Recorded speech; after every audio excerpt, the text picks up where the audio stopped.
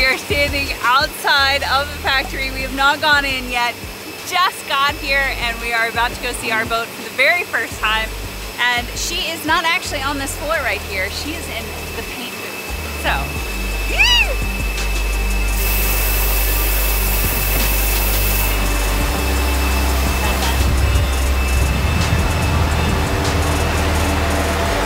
so they're just about to start spray painting the underside, so you can see the colors right here. It looks so pretty, I love it. It's so wild to see them in there. I'll do this, it's just for dust protection. It's so wild to see them up there with like paintbrushes, like hand painting all the through holes. It's gonna be so much work. This whole experience is one part shared giddiness and one part anxiety, as in, hello, imposter syndrome. Because it's hard to believe that this is our future home, especially as we're walking around inspecting every inch, pretending to be discerning and like this isn't a totally foreign experience. So that's all we're gonna get from that today, because, well, they're in there painting, and then we'll come back tomorrow and she's gonna look totally different. Oh, I can't believe we got to see that. Like, what a moment. So crazy. I am a little bit overwhelmed. Oh man, that was impressive. And I want to explain a little bit of what was going on in there. The fresh air comes in through the roof, and then the entire ceiling of that paint booth is just covered in filters to remove any contaminants that might be coming in the room. And then down on the bottom, on the sides of the paint booth, you'll see all the vents. Those are all sucking air out. They're sucking out all of the VOCs. And then under the holes, there's like 2 more fans like sucking air from underneath the holes. So all that air is going out the sides, and it's going into this spot right behind me. It goes into this chamber here, and it goes into like a water bath that removes the big particulates. And then from there, it pushes the air up, it goes through a whole nother set of filters, and then it goes over, out the building, up into the air, and they said the idea is all of the VOCs have been removed before it gets exposed to the outside world. And that is pretty incredible. I mean, what an experience to just walk in and see our boat. Okay, so here's the deal. They said they didn't save it for us. They didn't wait to paint for us. It just happened that they can't paint on days that aren't sunny, and today's a sunny day because they need humidity to be under 85%. So today's sunny, yesterday was not sunny. It just so happens that they painted the day that we got here. I mean, it's so cool. I don't know, I'm just like a kid jumping around, like all excited, but it's, yeah, it was really neat.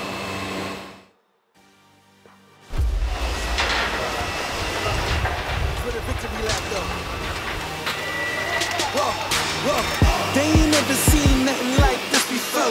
Lit the room when I came through the front door. Ask me if I should overcome, what for? Train in the trees, please pardon my sycamore.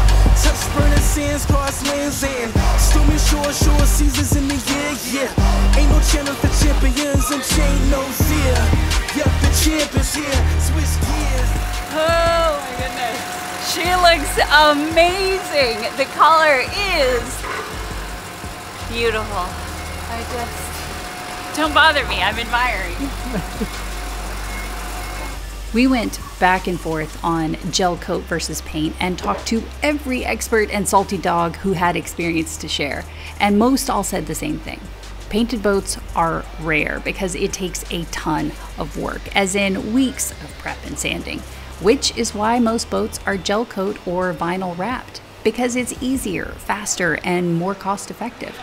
But a good paint job is low maintenance and can't be beat. And this boat is built to be multi-generational and outlive us by a long shot. Plus, we kept thinking back to our conversation aboard Ticket to Ride. We're very big proponents in it doesn't matter, and I wrote this in that blog post I told you about, that it doesn't matter if your boat is big or small or old or new or pink or gray or yellow. You just have to love it, and boat love is part of that why not factor, because that's what's going to make you shine the bright work or clean the bottom or make sure the lines are working well, and that was part of this boat for us.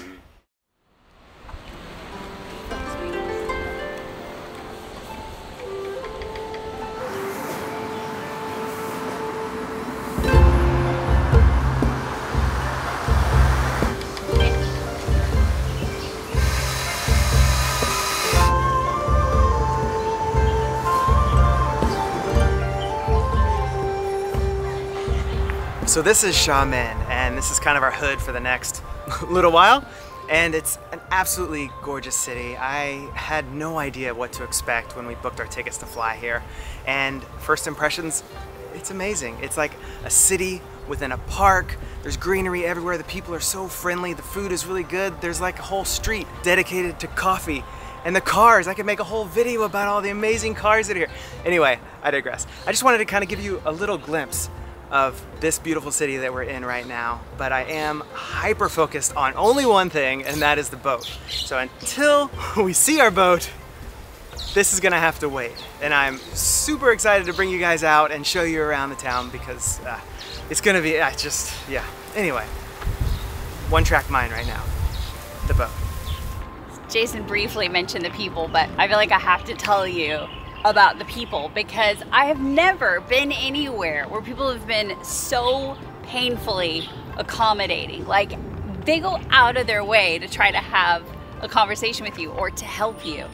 Because if they don't speak any English, which not a lot do, but you do find some, especially in this area, it's a bit more international, I suppose. But it's like we get somewhere, or if we're asking for directions, or if we're at a restaurant or something like that, people will immediately whip out their phone and use their translator app and like talk into it and then show you, you know, and then you kind of go back and forth that way. So you can still have a conversation, you can still get the directions, you can still find what you need. And I don't know, it's just, I've never been anywhere else where that has been the immediate reaction of like, oh, we can't talk, hold on 1 second, go run, get the phone, bust it out. And we've always used our phone for like reading a menu or signs and stuff like that, but never to like full on have a conversation quite as much as we have here. And then of course, like the translator app that we have is Google, which is blocked. Thankfully we have an offline version, but anyway, we'll get to that in a minute. I will say the biggest downside so far is, well, the fact that we don't speak Mandarin, and we are attempting, but that is going to be a long journey. Here. Bye. Hole. Hole. Bye. Bye. Oh. Bye. Bye.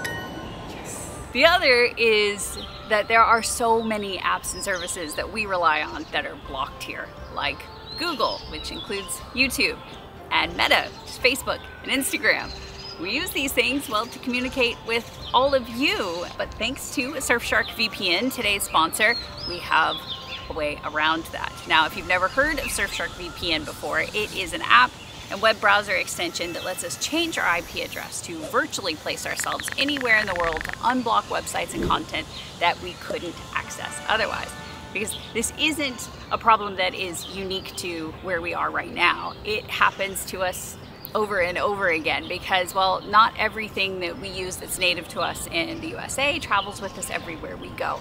So it's kind of a constant need. Ecuador is blocking YouTube live chat. But if we just open up Surfshark, place ourselves back in the USA, then voila, we have access to all of our apps again. And it's handy for getting around geo restrictions on apps like Netflix and Amazon Prime too. Plus, it helps keep all of our devices safe while we're surfing the web. And we've always said that Surfshark is an invaluable tool for us as travelers, but right now we literally couldn't have posted this video without it. So thank you, Surfshark. And right now, if you use our discount code Wynns, they'll give you 3 extra months for free. Now, if you're not sure if it's a good tool for you, no worries. They offer a 30-day money-back guarantee, so there is no risk to try it out. I will leave a link down in the description box below, or Jason will also put a QR code somewhere on the screen here that you can scan. All right, so I'm gonna post these photos and then I will see you back at the factory. There's the bell. That is the official lunch bell, and welcome to our home. This is our 3rd day at the factory, yet we have not stepped foot on our boat because, well, it's been in the paint booth, then it finally came out of the paint booth, then they had to level it, get it all set up, put ladders so that you can safely get on and all that sort of stuff. So now, here we are, we get to go aboard all together for the very first time.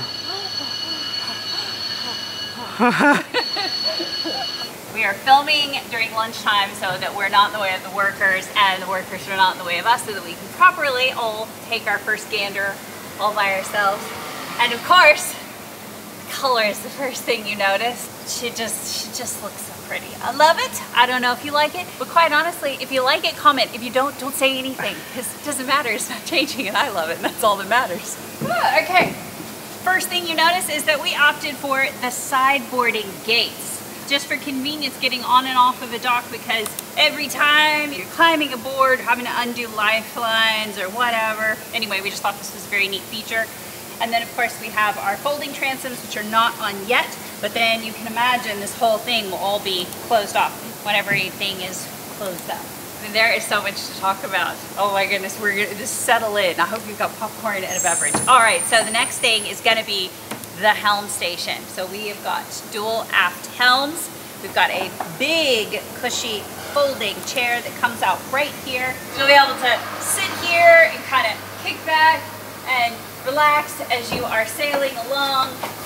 Just, you know, have to get kind of creative with the thinking for the moment, because the wheel, remember, rotates either side. So whenever we're outboard, be sitting here, or we'll be kind of standing right about here. You can be all the way to here, looking forward, or we come all the way over, and now we'll be sitting here, looking forward, all completely protected and super loungy with our cup holders, so smart thinkers. Which brings us to our aft seating, which is facing forward. So this is just a lounge area. We've got a nice big cushion here. The dinghy sits at a good spot, so it's up high enough, but yet also not too in the blocking way. the view, Exactly. right? Of course, if you look underneath here, you can tell this is all going to be storage. So a lot of space for everything. Extra crew cabin.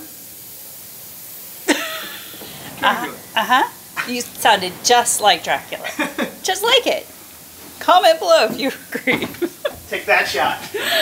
Plus we have two big aft transom lockers as well. So I don't know what all kind of toys we're going to put in there yet. I haven't even thought that far ahead. It was supposed to just be a B-roll shot, but I can't help myself. I almost forgot about this. Look at all the shelving in there. They've actually thought about the fact that you're going to need to keep things down there, and they've given you shelves and cubbies in which to place things. And it'll be a carbon fiber, super lightweight door, not... Yeah. Also just the size of it. The fact that they custom make all of these big hatches so that they're bigger, they're wider, easier to get in and out of. Of course, we've got cup holders on this side as well, and then just mirrored. Both sides will essentially be identical. You'll be able to do almost everything from both sides. Yeah, really, I think those seats, especially as long as the sun is not beating down, but sunrise, sunset, it's going to be a great cushy seat to hang out and lounge at. Yeah, welcome to the cockpit. This is where we will spend most of our time, no doubt, because it's just the best place to be. So we've got seating. This is our L-shaped seating. We'll have a nice big table right here. There are, you can't see it right now because it's taped up, but there are storage spots. So maybe you want to put a phone, a tablet, binoculars, anything. And now you actually have a secure place to set those things as you're sitting here. A drink, whatever. It's the little details that all matter. This is our big opening safari window right out here. So you will be able to still have, it will look just like this. Yeah, exactly. Open. They've just installed this one. They're working on these right now, we were told. So this one also folds up. I'm not going to attempt to open it because I don't know if I can yet. Yeah. And I don't want to. They literally just installed it. Yeah, they were just working on the doors and the window. So this is all nice and free flowing and open. Then we have another lounge area right here with, again, the little recessed storage cubbies for whatever the heck you want. Right here is where all of the lines drop down to, but it's a nice little hidden compartment with a container here. It looks really slick. We'll see that soon when we get this furniture in. Stepping in. We're gonna have nice waterfall cabinetry here, rounded edges, not hard, knock your hips up sort of vibes. We've got fridge and freezer here, and then of course the galley. You're gonna have to use your imagination because of course still under construction. Sink is here. This is going to be me doing the dishes because we have not found a dishwasher yet. So I'll be spending a lot of time here. for those of you that know. Do you want to tell people your one spot we're considering? We just got to measure it out and see if it's going to work now that we're on the boat. Right here is a spot for the drop-in countertop style dishwasher. It might or might not work. Stay tuned. We'll let you know. We've got countertop space, counter. We've got a lot of space. Stovetop will be right here. Of course, electric induction. There's no propane on this vessel. Nice L shape, so good and secure in here while you're working away. Always got a leaning surface. That's a big thing for me. We'll pretend that's our table. This is... I hope it looks nicer than that.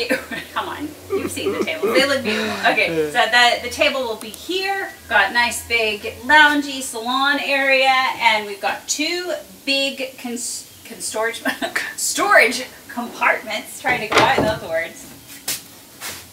Nice size. And we've got two pull-out drawers, and this drawer, smart as they are, they put a nice outlet inside this drawer for me because, of course, this will most likely be where I will be working most of the time from my computer. So I'll have a nice outlet and be able to hide all of my stuff in this drawer so that it's not out and you don't have cords going everywhere. And then, of course, there's another outlet that's on the outside down here. Outlets is a running theme. We were very concerned about, will there be enough outlets, being the electrical people that we are with 9 million cameras and toys and everything else, but there are loads of outlets all throughout this boat, including USB-C. Yes. And then now's a good time because I can see that window is huge. Yes. That whole freaking thing is one window that opens. That's the Safari style window. So as you can tell, airflow would not be a problem on this vessel because it's all open, free flowing all the way through. It's gonna be good. And then I will let you. I hear the builder. Hey, Paul. Oh, I see you. There you are. Hey, guys. Cameo. Yeah. Right. All right. So I'm gonna let you take over this next one because that's gonna be mostly your space. Okay. Nice office chair. I haven't shopped for my office chair yet, but it's gonna be good. And hopefully I can find it here in Xiamen somewhere because it would be nice to not ship it from somewhere random. Anyway, okay, super comfortable chair here. That's the plan. This is my nav station and my office, my workstation, literally everything. So there's a big carbon fiber panel going right here that's super clean, and I still can't tell you about what we're doing. I think maybe in a couple weeks, maybe I'll have the okay. But it's going to be amazing. Anyway, plenty of room for a laptop. It's a big desk. Yeah, almost 6 feet wide. Yeah. So it's huge. That's very nice. And then massive airflow, just like Nikki was saying on the other side, this whole thing's going to go up.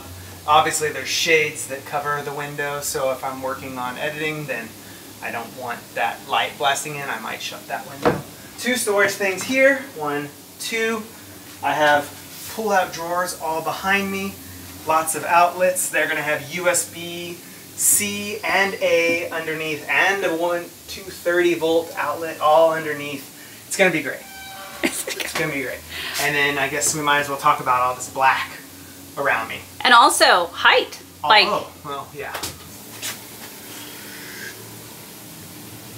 You can almost touch. Wow. All this is black because it's carbon fiber. So everything here you see today that's black is carbon fiber. And I think about 50%, maybe slightly less than 50% of this boat, the OC model, is carbon fiber. Even more if you're getting the SC. Yeah, the SC has like 50-50, and I think the OC is 40-60.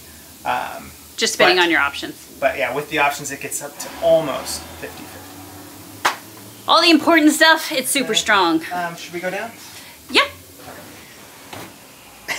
Mind the gap. Mind the gap. All right, this is the owner's hall. This will be our wardrobe, drawers, got a nice long shelf that runs the entire length here, a little seating area, another cabinet, or half of it might get taken up with the dishwasher. We shall see. This is our bed. Got 3 cubby holes, I believe, and a nice gigantic window, and of course, windows all the way here. And no complex curves. No. And glass. All the windows are toughened glass, no funky curves. God help me if I ever have to do anything with this. There should never be any issues with the windows. This would be like our safari windows? This would be like your safari windows. Yeah, okay.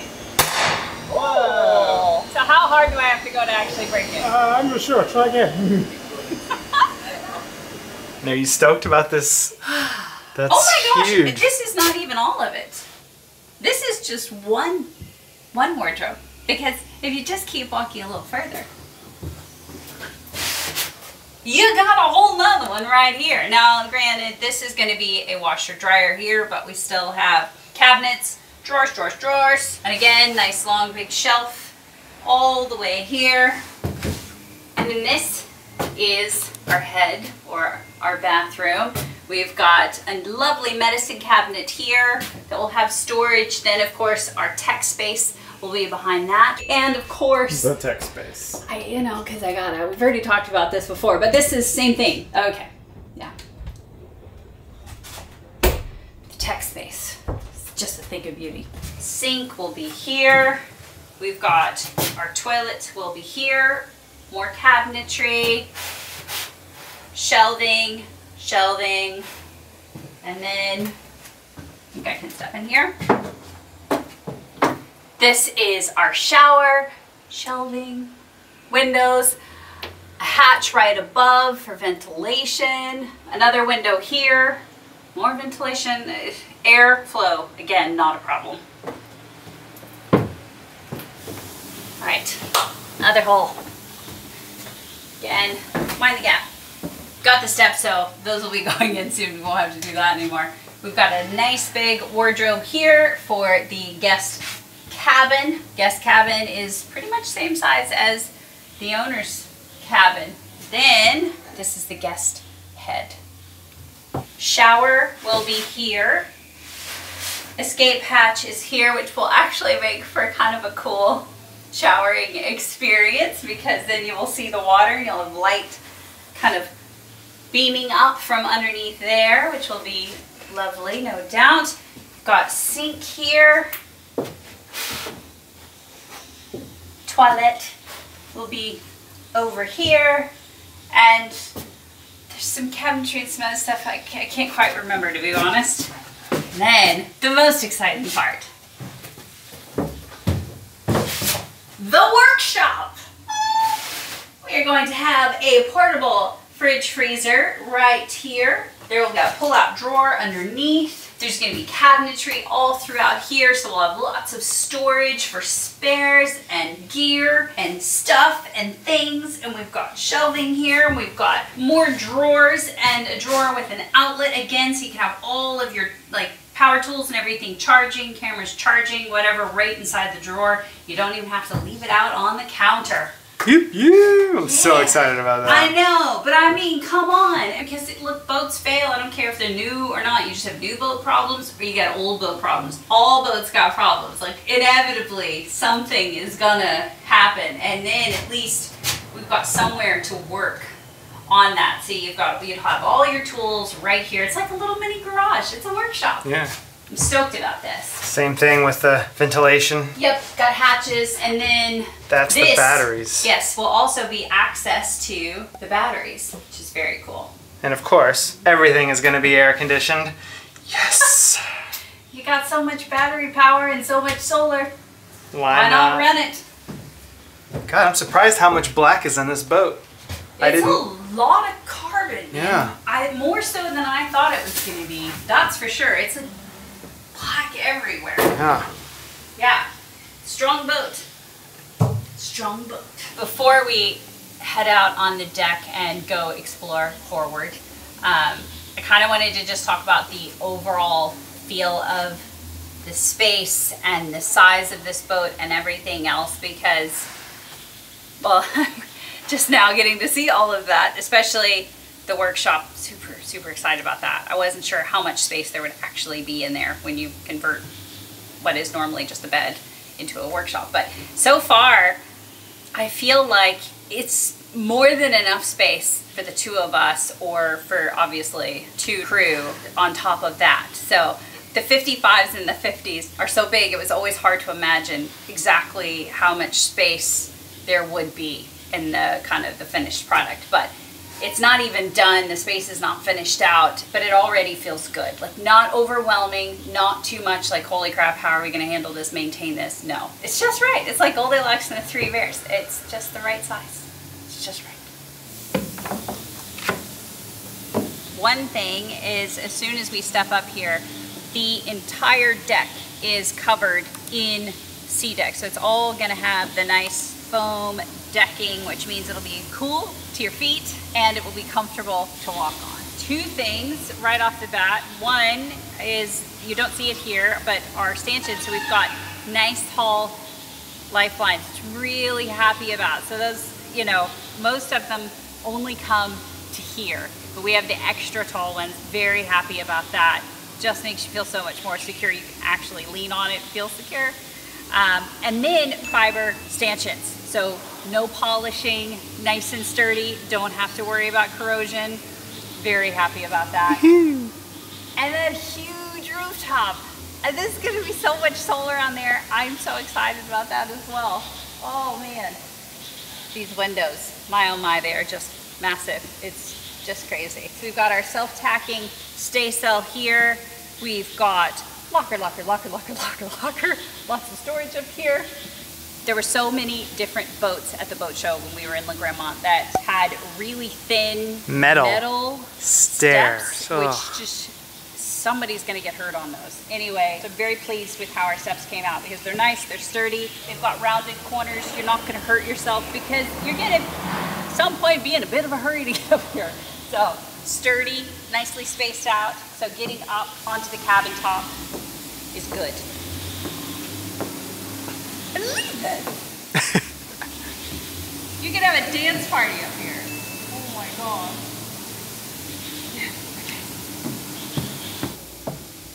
Okay, it's a nice big sail locker. Not as big as the 50 or the 52, but it's still a nice size sail locker. We've got one on either side. This is where I foresee our bicycles going, because it's that big. Custom carbon, not a standard hatch, which is really nice. Oh, I think that's about it. That covers the boat as it currently is. You've seen it, we've seen it, and now all the workers are gonna start to come back in here and get busy on it. So we're gonna have to get the hay out of here so that we're not in their way. But thank you so much for watching. Lots to come. We will also give you a tour around this fabulous city of where we are and so many other things to come. Very excited about being here. I've already said thanks for watching, but I'm just a little overwhelmed at the moment. So thank you again for watching. If you want to see the journey thus far, I will leave a link to the playlist somewhere here on the screen so that you can catch up. Here. Apparently there. Yeah. And we will see you next Sunday. Bye. Bye. There's the bell.